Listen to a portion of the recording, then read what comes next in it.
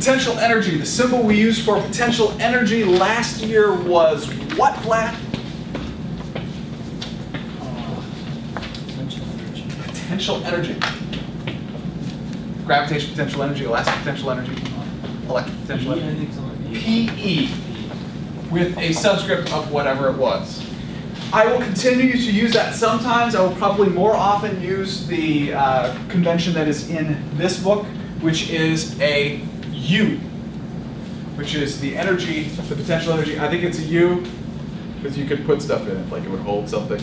I don't really know why they use a U, but that's how I picture it. So U for it has potential, it can hold stuff. You can put soup in it.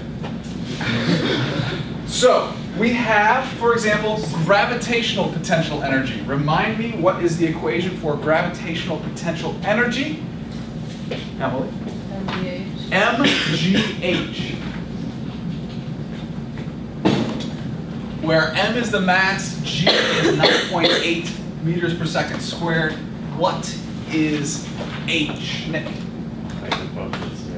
Remember, H is the height above what is called the zero line. The zero line is something that you need to set anytime you're talking about gravitational potential energy. It doesn't really matter so much where it is. It can make your job a little bit easier depending on where you set it, but really you just need to figure out where to put the zero line.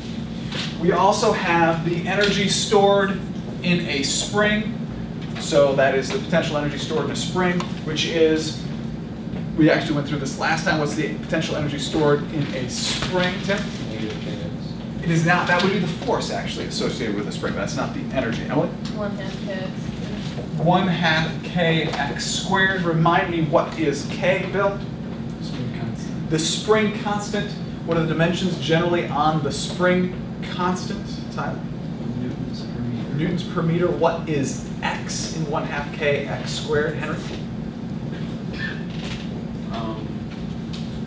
The distance from the equilibrium position. The equilibrium position, we also have another term sometimes we use for that. It is, Andrew, what?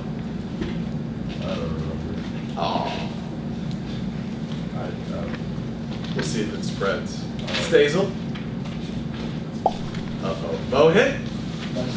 The rest position, also called the rest position. So I'll probably use both terms interchangeably.